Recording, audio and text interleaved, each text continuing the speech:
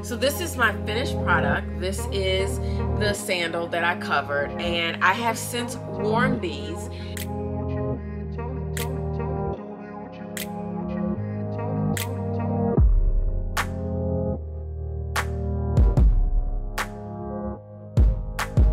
Hi everyone, welcome to my channel. My name is Jen and I am the Urban Sewist, and this is the Urban Sewing Society, where we bring fashion and creativity to your neighborhood. Thanks so much for joining today. If this is your first time tuning into my channel, please be sure to click that subscribe button below and click on that bell so that you don't miss an update. All right, so today is super special. Some of you who follow me on Instagram, who have seen some of my shorts here on YouTube and have been looking at my stories, know that I recently covered a pair of shoes, and I want to show you how I did it. You are literally watching me create this in real time. So I have not covered a pair of shoes in maybe 20 years, and when I did, it was a pump. So it was like one piece covering the shoe, and that was it. This time there's the front of the shoe, there's the back of the shoe, there's the upper back of the shoe, and then there's the tie around the ankle. So this is a sandal with a block heel, and I picked up these shoes at the thrift store, and when I saw them I thought, I think I can work with these. And that's kind of how I look at stuff when I see it at the thrift store. I'm like, can I upcycle that?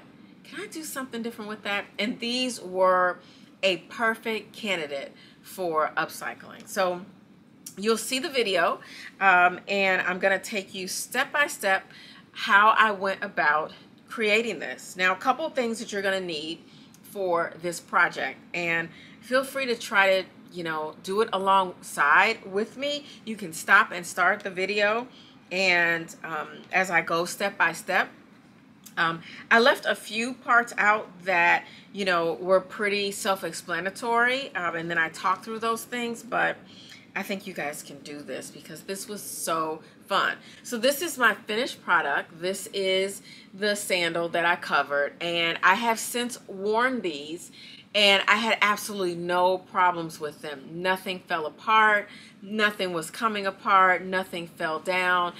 I really, really love the way these turned out. And under normal circumstances, the way the shoe looked initially, it was just really plain. You see here, the shoe it's a plain sandal with a block heel and an ankle strap. And it's the perfect shoe to be able to cover. And so I used one men's tie. So I had this great orange and kind of silver tie, Marc Jacobs tie, and I just used that, and the one tie I was able to cover both shoes and get an ankle strap. I hope you guys enjoy it. Please, please, please give me a thumbs up. Let me know you liked it. Leave some comments below. I will respond to all of the comments. All of them. I love it when you guys tell me what you think about the projects. That is so inspiring. It keeps me going, and I just really appreciate it. So let's get into this upcycle this week. Upcycle shoes. This is great. All right, enjoy. After I decided on the tie I wanted, I took the short end of the tie and measured it across the front of the shoe, both shoes, to make sure that I had enough there. I cut that part off, and then I began to open up the tie. I used my seam ripper to completely disassemble the tie, remove the interfacing, remove the lining and everything. And then after I took it apart, I took it over to my ironing board and pressed it out flat. Now I have the tie completely pressed out. I start at the smaller end, and I begin to wrap that smaller end around the heel, and it ends up being a perfect fit. I did have to sew each side down first, and then I applied it to the heel. So here I'm measuring that top portion to make sure that I have enough fabric to cover the heel as well as the back of the heel, and all of that worked out great. I folded it over, cut it in half, and then I took a tool and I began to work my way through that back loop because what was left over from the tie was going to go around my ankle, and I wanted to make sure that one, it fit around there and that I could slide it through the back of the shoe. So as you can see here, I took what was left from the tie, folded it in half, cut it in half, and then took those two pieces, folded them in half, and pressed them down. So here I am sewing and stitching, cutting the ends on an angle, turning it inside out, pressing it flat, and then these are going to be my ties that go around the ankle. As you can see, I turned it through, and I wanted to make sure that my ends had a nice good point. So I used the tool to push that point through, and then I'm going to iron it nice and flat and put that to the side. This tool that I'm using, I got it at the dollar store, but I will link something similar below. And basically I'm taking this tool, which is like a mini spatula, and I am gently, it doesn't look like gently, but I'm gently pressing it into the side of the shoe just to lift up that section enough to get the fabric kind of pushed down inside of there. So I take the fabric that I have and I begin to wrap it around, see how it's going to look. And what I ended up doing was I folded the piece in half, I stitched it down the center, and then I began to attach it to the shoe. Now also keep in mind, if you have a longer tie, you will have more fabric to work with, but I had a regular length men's tie. So I took that piece, folded it in half, and I stitched it together right there where you see the opening. I stitched it together. I also created an angle on the other piece so that they would be uniform. I stitched that down, turned them inside out, and then began to put it on the front of the shoe, and you'll see that a little later. So here I'm working on the heel. So I had another little piece of fabric left. I wrapped it around each heel just to make sure I had enough before I cut it. So you'll see where I have the piece of fabric attached to both heels, just making sure that there's enough. And this is where my fabric tack comes in. I put the glue on the heel and then began to put the fabric on there. But I only put glue on part of the heel at a time. This glue dries very quickly. As soon as it hits the air, it begins to dry. And I didn't want to put glue on the entire heel and have it dry before I had an opportunity to apply the fabric. So here I am applying the fabric to the heel. You'll notice also that I did end up turning the edge of the fabric over and running a stitch down it just to make sure that it stayed in place. And I wrapped it around, and now once I'm on the other side, I put the glue on the rest of the heel and then fold the fabric over. Definitely want to take your time with this part of the process because the fabric does have a tendency to move around a little bit. You can see from this shot that I did fold over the edge and stitch, and it fit perfectly. Now I'm just going to press it down very lightly and leave it to dry. Hey, what are you waiting for? Hit that subscribe button below and click on that bell so that you don't miss an update. All right, so here I am just trimming the excess off. I trimmed it right at the bottom of the heel so that I would have just about 1/4 inch to fold under and glue down. So I just trim off this excess fabric. Be very careful when you're trimming because you don't want to trim too much. If you have extra, that's always better. But if you don't have enough, it becomes very difficult. And I did struggle here trying to fold that under, and I debated, should I just leave it? Nope, I can't leave it. I want it to look finished. I want it to look complete. So I took my time, folded it under. I used my tool to fold it under. I put the glue in there and held it down.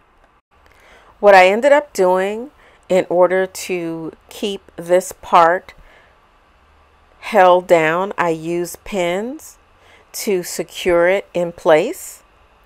And then when I put the glue in, I pressed it down with my fingers, but you can see here me trying to really work to fold it under, and to keep it under, I used pins and they went right into the heel of the shoe.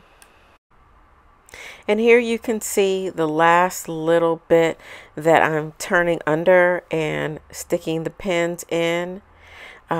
This process is probably the part that took the longest, but I wanted you to see that and how that turned out. It looks really good on both shoes. And then I began to apply the glue into that section, and I used the tool to press it down and make sure that it was secure. I did not leave the pins in there because I did not want them getting stuck.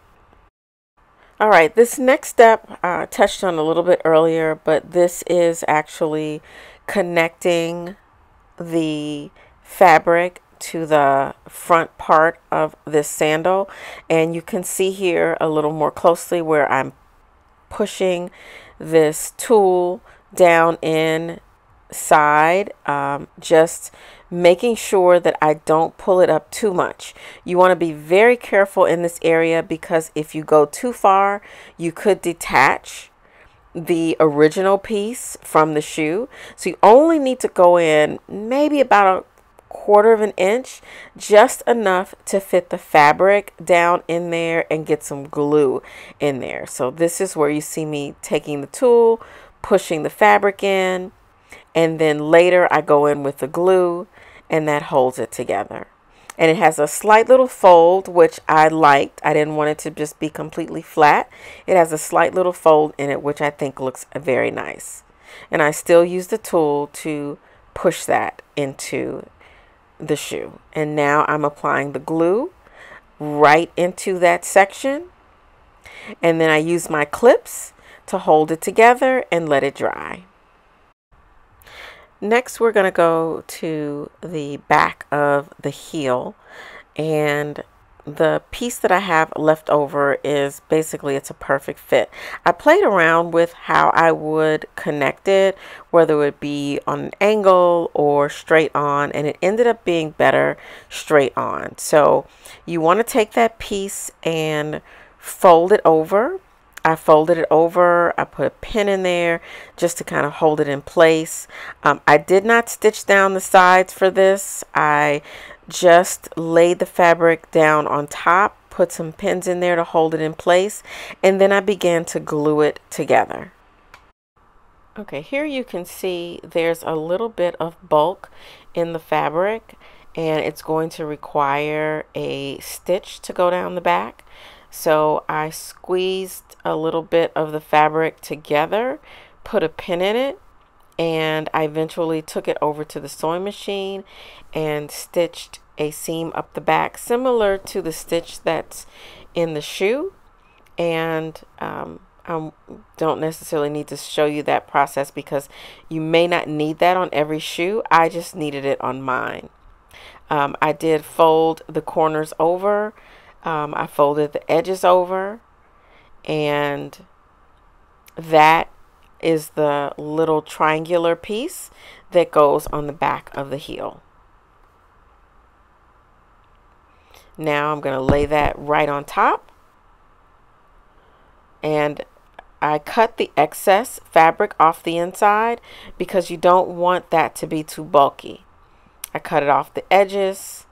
I trimmed it all the way around so that when I laid it on top of the back of the shoe, it fits nice and smoothly. I use my clips to hold it down, and I glue.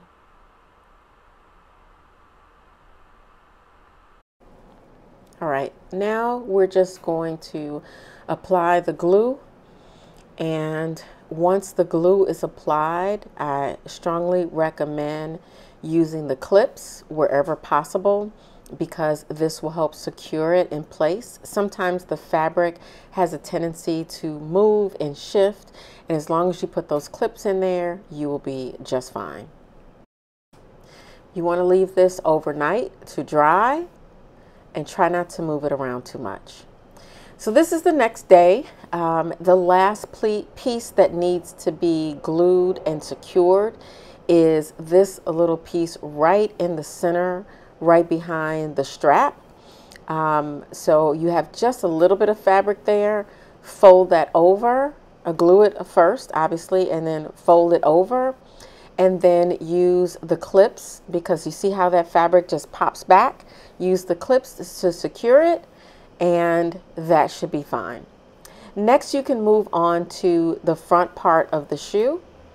Now, from earlier, we allowed this to sit overnight to dry, and we're simply going to pull that small piece back and apply glue all the way around. I apologize, my camera is trying to focus on my hand and the shoe at the same time.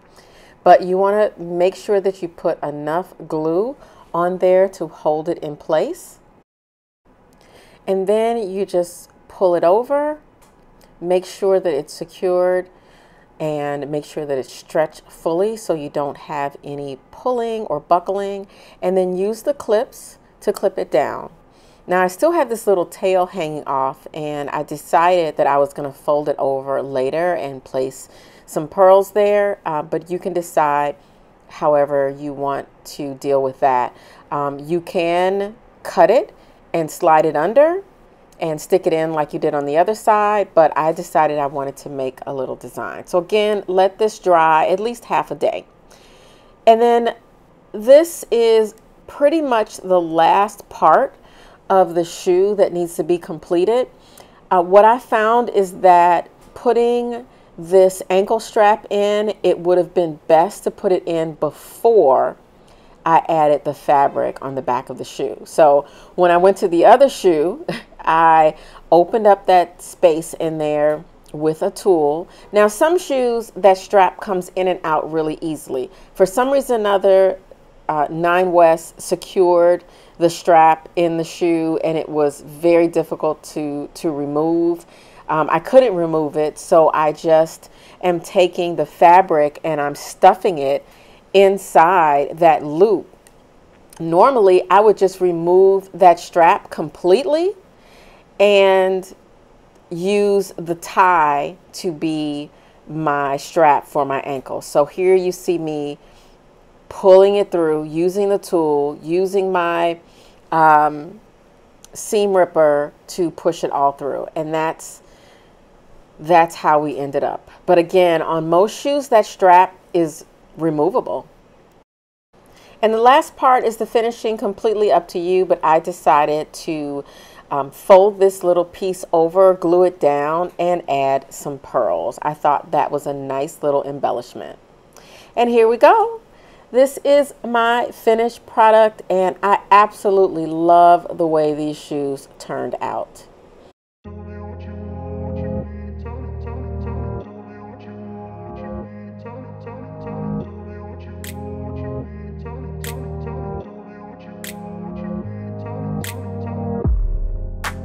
So I hope you guys will try this out. I mean, it was not easy, but it was not super hard either. Try it out, let me know. Don't forget to like and subscribe, and I will see you guys next week with another Upcycle. Bye.